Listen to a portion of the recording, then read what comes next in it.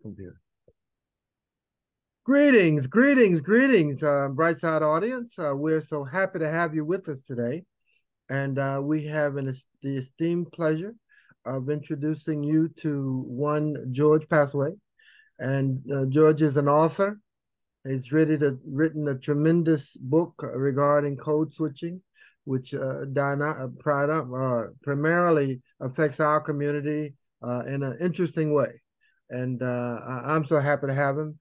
He's an academic, professor, and I think you'll be delighted by his messaging and also pleased with what we talk about today. You know, we go around the world, but George is right here, and I'm happy to have him with us. George, just say hi to our audience, please. Hey, how's it going?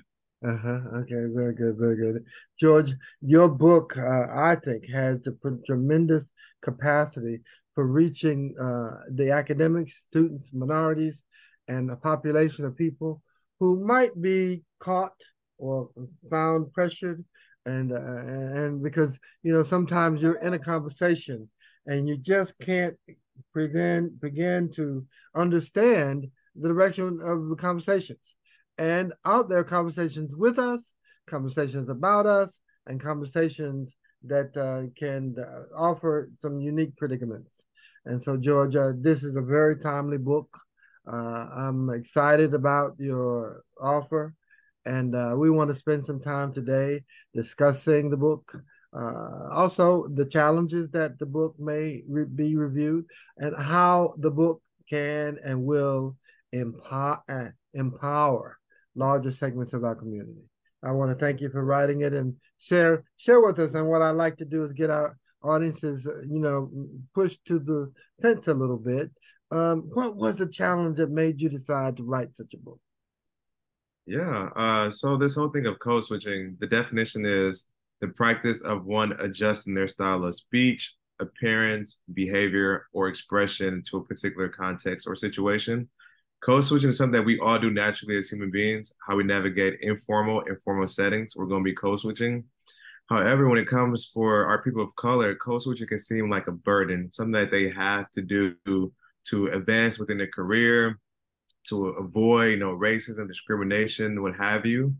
And so my whole angle of this text is to create something where we can both educate the majority white population of what's going on with code switching and how to foster really safe and welcoming spaces where people can really show up as their true, authentic selves. But this whole inspiration started back in 2015 when I was an undergrad at the University of Wisconsin-Whitewater. There I was selected to be a part of the Ronald E. McNair Scholars Program, where you do undergraduate research. There, I decided to do a research on code switching. Why? Because I noticed myself code switching when I matriculated from an inner city high school to a particular predominantly white college. It was a culture shock for me. The dynamics were different. And so I noticed myself code switching when I got around like faculty, staff, and any other important personnel on campus. And so I decided to do a research to see how my fellow Black college students were navigating this predominantly white space. What challenges were they having with code switching? What successes were they having? And the whole goal is to congregate everyone in one setting to share their lived experience.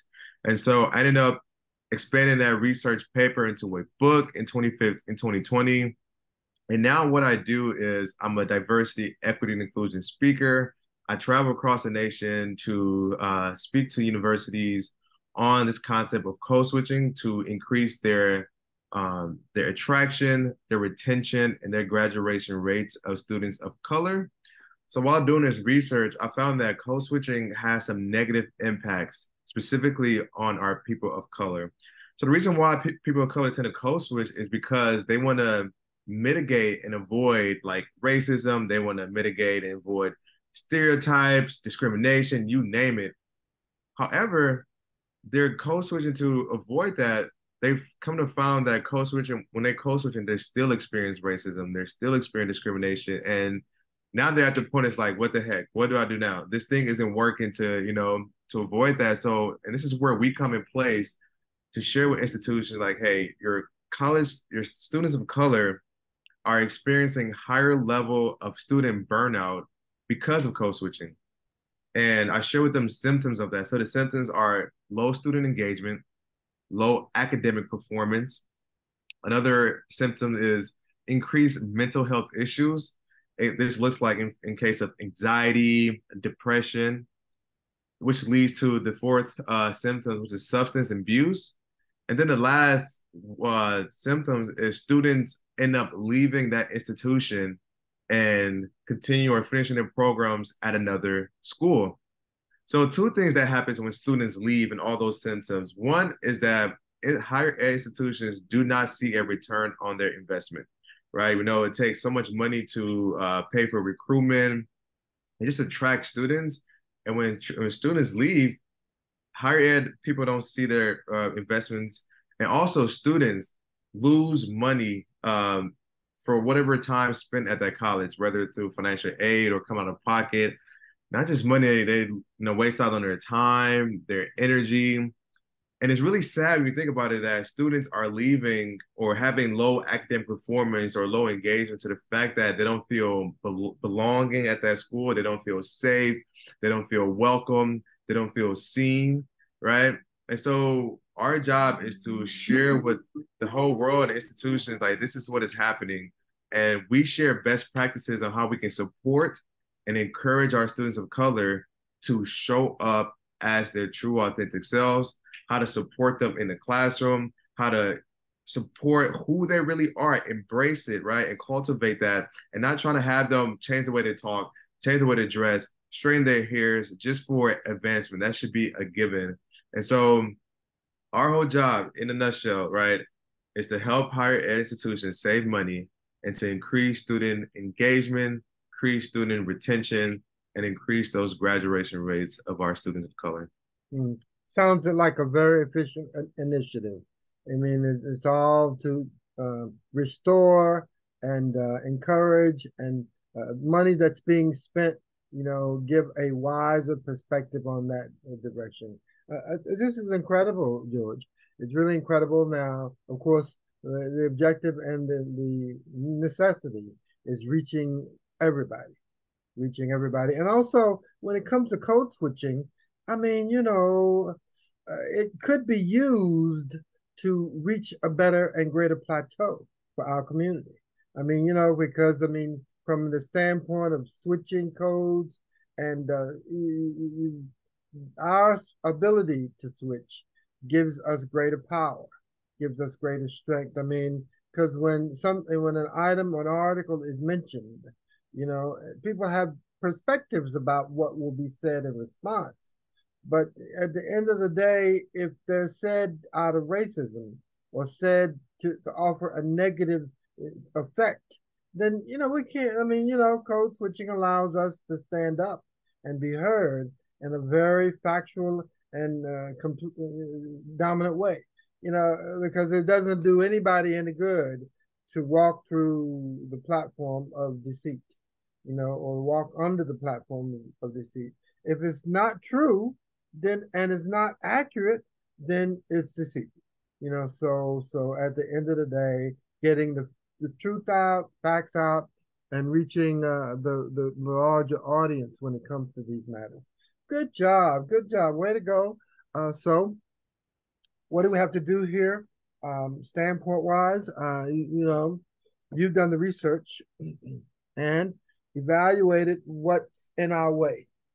What's your response to that? Yeah. So what's in our way of, advancing this goal of, again, increasing retention, attraction, and graduation rates are a handful of things. So the first thing is that institutions really need to enhance or redefine their diversity, equity, and inclusion initiatives. DEI goes more beyond just the numbers, right? I think it's important that we have equitable systems in place. It's important for us to really assess students' experiences. I think if I could start, that's where we'll start. First, start assessing students' experiences, whether it's through surveys, whether it's through focus groups, interviews, what have you. It's important for higher institutions to see how are their students experiencing campus life? Is it good? Is it bad? Is it okay? Is it horrible? And then they get to assess what can be done to enhance their experiences. It's also important within the book. In the book, I share best practices of how students can get the most out of their college experiences. So through locating resources on campus that are best conducive to their identity. So there's many resources on campus like the multicultural resource centers, there's writing centers, there's mentor labs and things of that sort. So the importance of leveraging those resources. The second one is really being involved on campus. Sometimes students, and I've been there as a college student myself, where you just go to class and after class you back to your safe place. Whether your safe place is back in the dorms, whether your space safe is with other people of color, stuff like that. But it's important for us to get out our comfort zones, right? To be engaged on campus because studies show when students take on leadership positions on campus, when they start getting more involved, right, that increases their overall sense of belonging at the institution. It increases their grades, and all that leads to increase in their graduation rates as well. Okay.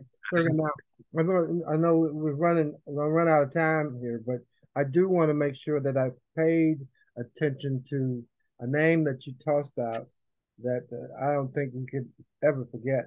Uh, he was astronaut Ronald E. McNair. Mhm. What a tremendous guy, an amazing mind, a wonderful purpose-driven personality. And I have to say this, and I'm being very careful. He did graduate from my alma mater, North Carolina A&T State University. I mean, his legacy and his reputation, and what paths he had to come through, and how he code switched, but his code switching was effective, and he was able to get to NASA, and he served our country well that way. So I give you kudos for your selection, and thanks, for participating, and thanks for your involvement and the work you do. We can spend a little more time evaluating what that might come to, or how we can, chime our efforts and industry issues together, and what it could mean for future points of view. So our audience is pleased to have you as a part of the community. Do your job. Do your job, and we will do all that we can to help you do your job. Mr. George Paasewe, thanks for being with us. So Thanks for having me. very good, very good. And so with that being said, we're going to move to a